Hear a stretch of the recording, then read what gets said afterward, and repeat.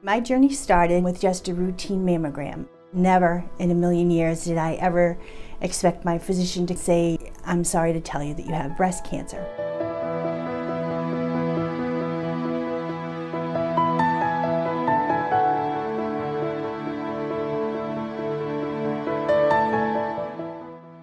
Radiation therapy plays a very important role in terms of cancer care overall.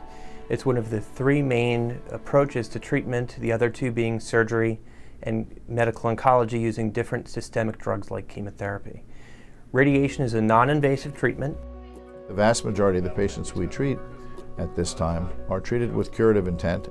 Early stage breast cancer has cure rates well in excess of 80 and maybe even in excess of 90%, and those success rates are maintained beyond 5 years. Radiation is used in breast cancer in different ways depending upon the stage of the disease. In early stage breast cancer, it's used often with a smaller breast-conserving surgery as an alternative to a mastectomy. In more advanced cases where a mastectomy has to be done, radiation can still be helpful to lower the chance of the tumor returning and to improve cure rates. All right, Kelly, here we go. Everything looks real good. For some women with early stage breast cancer, if a lumpectomy is done, instead of doing whole breast radiation, which is the most common approach to treatment, partial breast irradiation may be an option. Anything I can answer for you?